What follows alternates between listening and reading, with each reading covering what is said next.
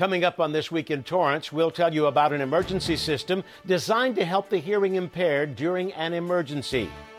The Torrance Animal Control offered a unique clinic to ensure all pets and pet owners are up to date on licenses and vaccines. Plus, flu season is here. We'll tell you what authorities are saying about the flu vaccine. And an opportunity to inspire young girls in the field of science and math. These stories and much more just seconds away. Your local news starts right now.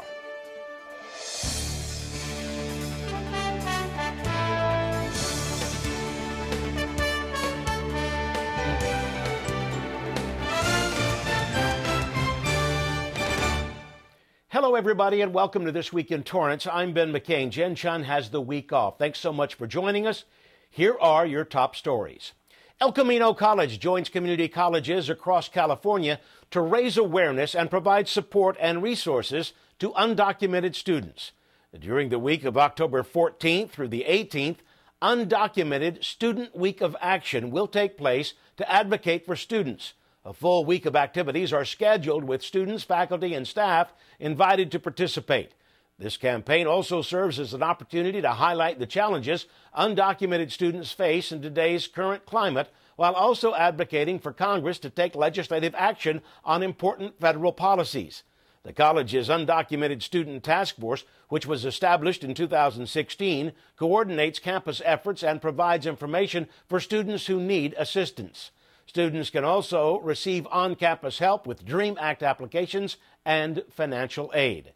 You can learn more about the scheduled activities throughout the week at elcamino.edu. Well, the Centers for Disease Control and Prevention says the flu season may pick up sooner than traditionally forecast. The CDC recommends getting a flu vaccine before the end of the month. If possible, doctors say to try and get the vaccine before the Thanksgiving holiday, when more people travel and are exposed to more germs. The vaccine typically takes about 2 weeks to build up immunity once you get the shot. For the 2018 to 2019 flu season, which started last October and ended this May, the CDC estimated nearly 42.9 million cases of the flu and up to 647,000 patients that were hospitalized. They also counted nearly 61,000 flu-related deaths. While it wasn't a typical flu season, it was the record-breaking longest flu season in the past 10 years. Health experts say children 6 months and older, pregnant women, and the elderly are the most vulnerable and should get a vaccine by the end of October. There are ways to avoid getting sick. Wash your hands frequently. Avoid friends and family members who are sick. And if you do get sick yourself, stay home from work or school. You can get more information at cdc.gov/flu. Torrance could make the cut in Hollywood once again. While many already know that scenes from popular TV shows like Beverly Hills 90210, and Buffy, or 9210 as some people say, and Buffy the Vampire Slayer were shot here in Torrance, did you know movies like Bruce Almighty, The Longest Yard, Horrible Bosses, Scarface, and Boogie Nights also had scenes shot right here in the city? Well, Torrance has provided the backdrop to more than 200 movies and television series episodes, and according to the Torrance Economic Development Department, a new Netflix original series may be looking to film here as well. The subscription-based streaming service has more than 148 million paid subscriptions worldwide, including 60 million here in the United States. A local park now has smoother pathways for its visitors. The Public Works Department recently completed these improvements at Sur La Brea Park, located in the southeast area of Torrance. Upgrades include new asphalt base and slurry sealing of the pathways. The next step is to install a new playground and fitness equipment in November. The park special features the La Casita community building. It also has a softball, diamond, basketball, and tennis courts. Sur La Brea Park is located at Cabrillo Avenue between 236th Street and 237th Street. Well, the legacy of former Assistant City Manager Mary Giordano continues thanks to a new scholarship fund created in her honor. In memory of Ms. Giordano, the Leadership Development Scholarship Fund was designed to help employees pay for professional and leadership development conferences and training. Giordano's legacy encourages individuals in public service to bridge the gap through enrichment of gender and social equity. This scholarship allows for that access and opportunity which they might not have otherwise. Current full-time staff are encouraged to apply. Applicants must submit a one-page minimum essay illustrating the importance of professional development and leadership and how it will promote public service. Funds may be used to support training, attend seminars, and pay for conference-related fees. To apply, submit your essay to the City of Torrance, Office of the City Manager, 3031 Torrance Boulevard, Torrance, 90503. Attention, Mary Giordano Scholarship. Well, still ahead, a local teacher gets a top honor. We'll tell you why, plus Torrance Police and Fire Chiefs speak at a local event. We'll take you there. We'll be back in just a minute. Don't go away. Palm trees, coastline, craft brews. Yep, this is Southern California. But this is Torrance. Have you ever driven to a whole other city just for a bowl of ramen? Because if you haven't, that's about to change. Have you ever been to a beach that feels so much like your own private beach that you're like, where has this been all my life? Welcome, my friends, to Torrance Beach. So private, you hadn't even heard of it. Have you ever been to a mall that had literally 2.7 million square feet of shopping? Run, don't walk to Del Amo Fashion Center. And get this, Torrance is the actual epicenter of the South Bay's craft brew industry. I guess you could say the brews are just craftier here. We also have a farmer's market that's just as much about the people as it is about the food. And even our museum scene is the best of the South Bay. All this just 15 minutes from LAX. You'll come for the city, stay for the experience, and leave as a friend. So, are you in? The Torrance Area Chamber of Commerce invited the community to their first installment of their Vision Makers series. Attendees were treated to breakfast at the Doubletree Hotel as they heard inspirational speeches by local leaders. The series kicked off with guest speakers Torrance Fire Chief Martin Cerna and Torrance Police Chief Eve Irvine.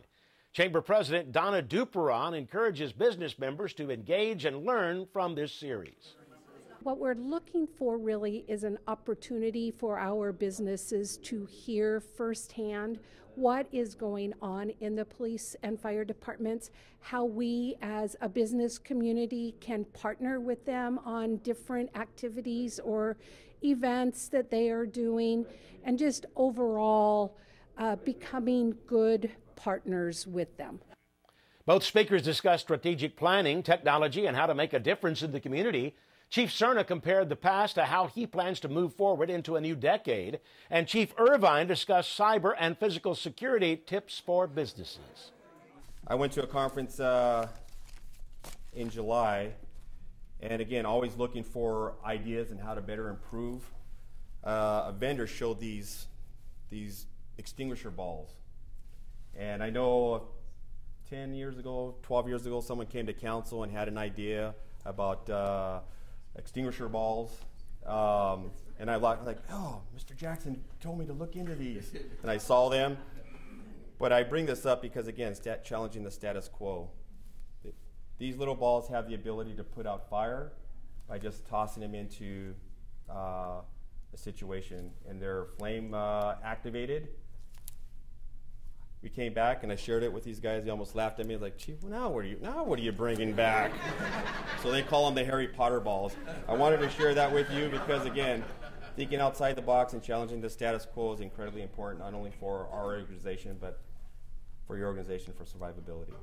Please note that the Torrance Police Department, your police department here, is completely committed and dedicated to our working relationship and our partnership on serving you in our community. For more information on the next installment of the Vision Maker series, check out torrancechamber.com. There's a new emergency system being implemented here at Torrance Beach designed to assist the deaf and hard of hearing. Colleen Farrell reports on a new notification system designed to make the beach safer for all. Recreating on the beach is a Southern California pastime many locals take for granted. But a recent survey conducted by the Los Angeles County Department of Beaches and Harbors discovered a segment of the population with a very different correlation with Southern California's coastline. For the deaf and hearing impaired, the beach is often associated with fear. You have to imagine that from their perspective. If the lifeguards were going around and telling everybody, get off the beach, and everybody's running, the confusion that they're experiencing in that moment. Safety Officer Randy Dean has experienced the world of the hearing impaired through his 2 children who wear hearing aids. As part of the county's yearly risk management plan, he commissioned a survey of more than 500 members of the deaf community. It confirmed his suspicions about barriers to visiting the beach. This is only a test. The survey results prompted development of a system to assist in emergency situations that require immediate evacuation. Such events include tsunami warnings, shark sightings, or terrorist attacks. We were about 100 yards out past the buoy, so we're about 340 yards out. And in the water, when the alarm went off, with the head underwater, you could still hear the alarm. The City of Torrance tested out various speakers for the new system, monitoring the distances at which they were heard. Esto es solo una prueba. The system will trigger strobe lighting and bilingual audio messages for those on the beach and in the water. This frees lifeguards to focus on managing the emergency. Right now, if there's an emergency and the lifeguards need to evacuate the beach or evacuate the water, they have to drive up and down the beach for hundreds of miles to notify them with PA systems.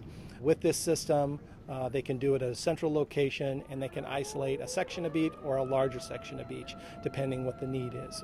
Torrance Beach was selected to launch the new audio and lighting initiative. Eventually, it will be placed at buildings and structures along a 67-mile stretch of LA County beaches. This technology will definitely not only help this beach, but all beaches throughout the world. I think this is going to be the genesis of a new way to identify hazards for the hard of hearing on beaches. With testing completed, the system will go live this November with signage that explains various light signals and instructions for each type of incident. The water is the best we have in California, so it's good that it's available to everyone and they feel safe and protected. Safe to enjoy the surf, sand, and sun for all it has to offer. For Torrance CitiCABLE, I'm Colleen Farrell. Thanks, Colleen. With the system's November rollout, the county and city of Torrance will host a special day at the beach for members of the hearing-impaired community. A unique one-day event brought fans to the Super Dimension Convention at the Torrance Cultural Arts Center recently. Taking place in Torrance for the 3rd year in a row, this was the largest gathering of Mac Cross fans in North America. The annual event celebrated all things Mac Cross, a Japanese science fiction anime. From the original 1980 series and film to subsequent sequels, video game spin-offs, toys, cosplay, and much more. It's also a place for fans to check out rare collectibles and meet a few of their favorite actors. Jason Klein, Chief Convention Director, was happy to showcase something like this in the Torrance community. Torrance, I believe, has one of the largest populations of Japanese Americans in the United States, aside from Hawaii. It has a home here, but also this venue it's a great venue. The people here are excellent. The Torrance Cultural Arts Center is just a wonderful place. So we really appreciate everything that they do for us. This is my 3rd year in a row. I come out because this community, like the Macross community, is very tight-knit and online, so a lot of us have known each other for decades. So this is my yearly vacation. I come out to LA and get to hang out with all my friends. Enthusiasts of the series, like Sarah Della Pena, traveled from Buffalo, New York to be part of this event. Mac Cross superfans were able to purchase exclusive items not found in the U.S., grab some food, and watch live performances as well. While the event is fairly new to Torrance, fans have been attending the Super Dimension Convention for nearly 2 decades. To learn more, be sure to check out their website.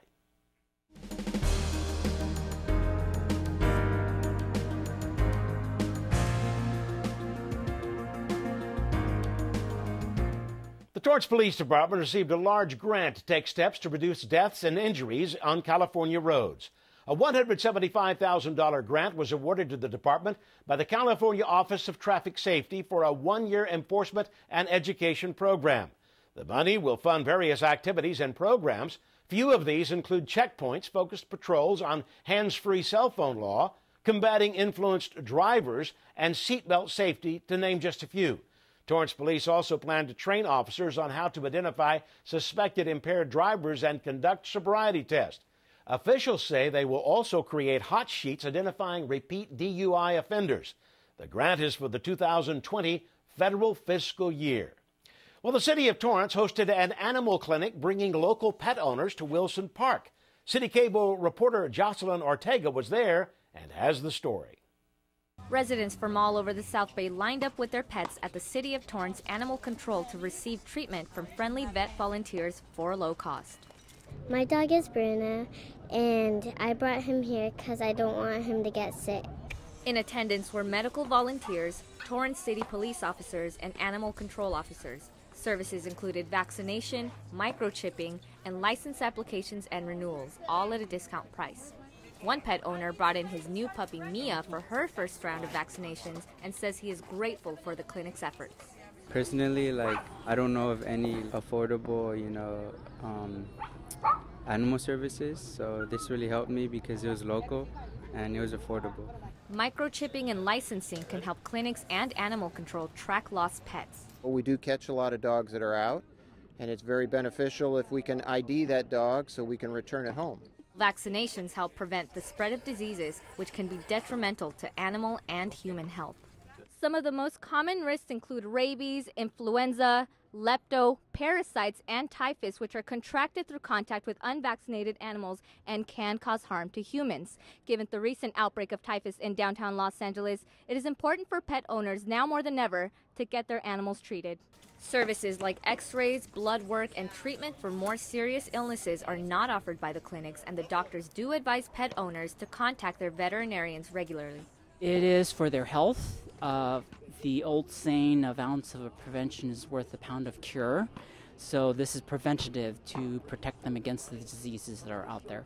These clinics are offered regularly and are a convenient and cost-effective way to keep your pets safe and healthy.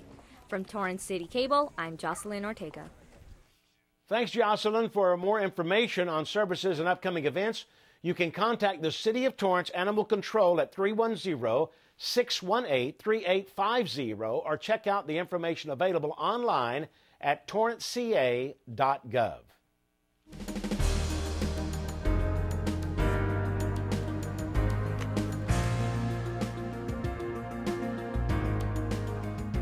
Four local businesses were nominated by the city for their impact in the community. The city's Economic Development Department submitted the names of 4 family-owned businesses to the Los Angeles Business Journal for their Most Influential Award. Those businesses included the Torrance Bakery, Blue Stem Hotel, Smog City Brewery, and Sage Millimeter.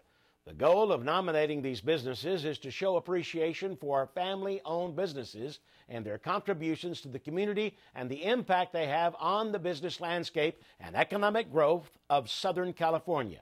More businesses will get nominated from Torrance for another award in the category of fashion and beauty. Stay tuned for information on who gets the nomination. Well, a popular clothing chain filed for bankruptcy recently, putting more than 40 stores in California in danger of closing. Forever 21 recently issued a list of 178 stores throughout the United States in its U.S. bankruptcy court filings as possible closures. Among those included 26 stores in Southern California. As of now, the Torrance location at Del Amo Fashion Center is not on that list.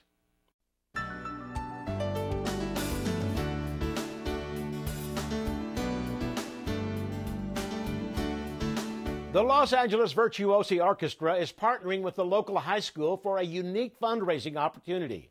Reporter Colleen Farrell tells us more. Maestro Carlo Ponti is no stranger to patience in the pursuit of musical excellence. As the founder and conductor of the Los Angeles Virtuosi Orchestra, he works regularly to integrate local student ensembles into the orchestra's performances. It provides young, aspiring musicians the opportunity to learn from the world-renowned conductor as they gain exposure to some of the most demanding choral masterpieces, such as Antonio Vivaldi's The Gloria.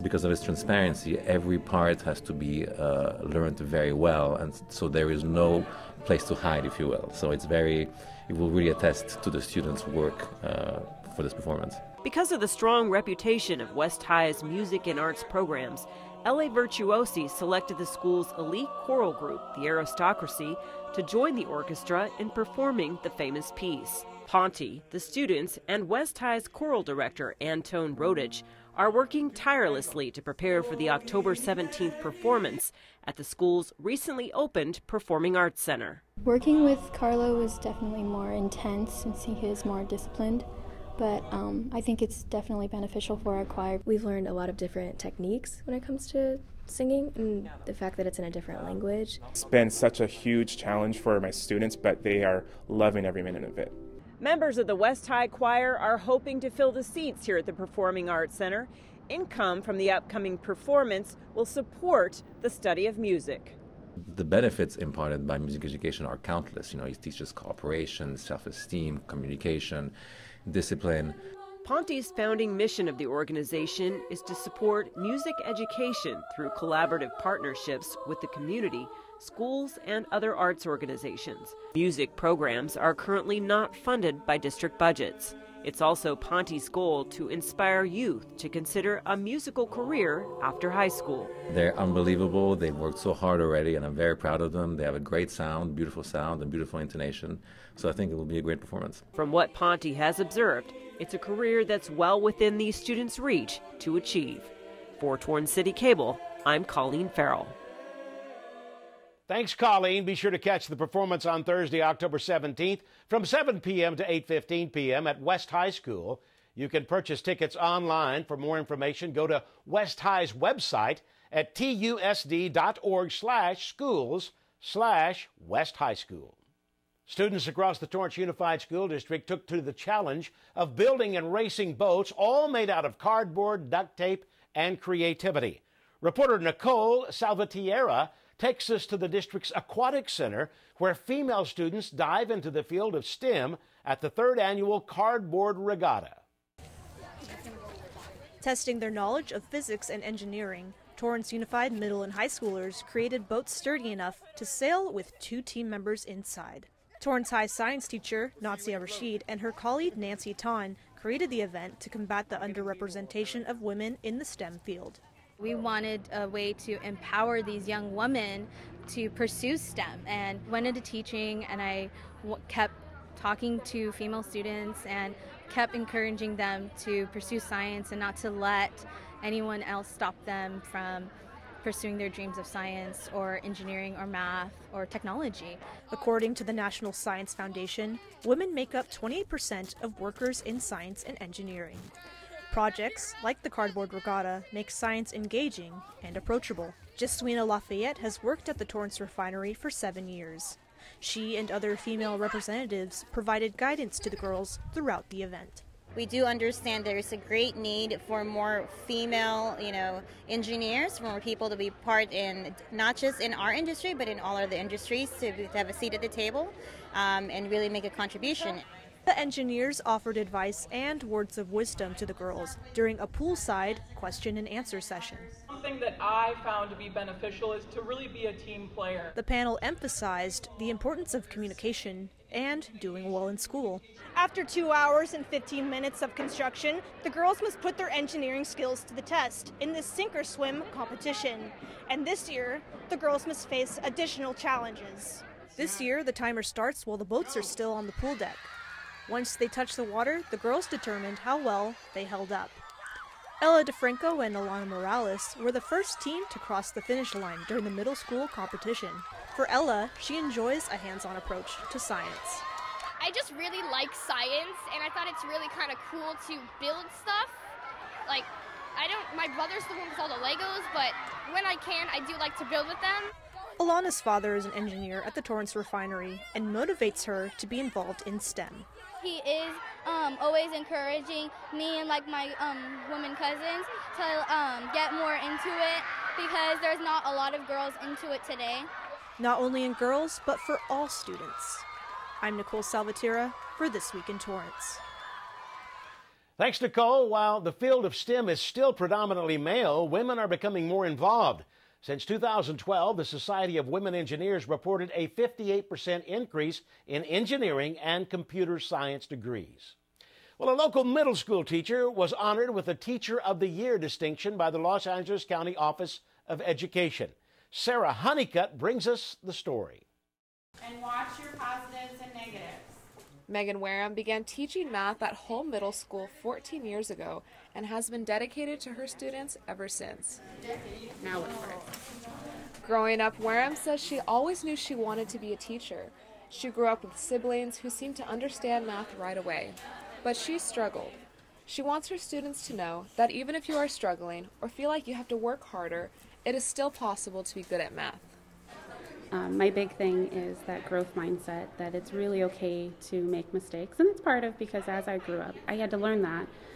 So as we're moving on to these kids to high school, I really want them to know that mistakes are okay and really making sure that they know that they can do this, they can try again, and I'm here to support them. Wareham says her priority is developing a meaningful relationship with each student. Through her commitment and compassion, students like 8th grader Jensen Ward look forward to her class, feel comfortable asking questions, and enjoy working together. Sometimes when I see her in the morning, I'll smile, and I don't even notice that I'm smiling, but it's just because I'm happy or excited to go to that class. She just makes us feel like we're very safe, and that if we say an answer and we get it wrong, we're not going to get made fun of. We're just going to learn from our mistakes. We're not going to be held back from that. Wareham has created an impact inside and outside of the classroom. She has taken on a number of other roles, including teacher leader for the math department, department chairperson, student council advisor, math team advisor for Hull and TUSD, Relay for Life chairperson, achievement committee for students, and co-coordinator of the TUSD Math Field Day. It's no surprise Wareham was chosen to represent the district at the LACOE Teacher of the Year program and selected as one of the top 16 Teachers of the Year. Wareham says her classroom is a place where math is possible, no matter how you feel about the subject. She has created a fun and inviting space that makes students excited to learn. She feels honored and humbled to be named Teacher of the Year. For Torrance CitiCABLE, I'm Sarah Honeycutt. Thanks, Sarah. Well, before we go, we have a few events to tell you all about. Torrance Mayor Patrick Fury takes the stage to present his 2019 State of the City address held at the Doubletree by Hilton in Torrance. The luncheon takes place on Thursday, October 17th at 11:30 a.m. This event is sponsored by the Torrance Area Chamber of Commerce and invites not only the business community but Torrance residents as well. Tickets are $48 per person. You can purchase them online at thetorrancechamber.com or call the Torrance Chamber's offices at 310-540-5858. Now, this event has sold out in the past years, so be sure to get your tickets now. Then the Torrance Women's Club is hosting its fall fundraiser on Saturday, October 19th from 11 a.m. until 3 p.m. Come enjoy music and dance at the Senior Social. This takes place at the Torrance Women's Club at 1422 Ingrassia Avenue in downtown Torrance. Tickets are $35 per person and benefits the South Bay Village. To get your tickets, call 310-533-9116. And if you're looking for a fun place to celebrate the fall season, head down to Tagavi Farm Pumpkin Patch located at Del Amo Fashion Center. Fresh quality pumpkins are available for picking along with fun activities. You can find them at 21800 Hawthorne Boulevard. Well, that does it for us on This Week in Torrance. I'm Ben McCain. Thank you so much for joining us. We'll see you next time.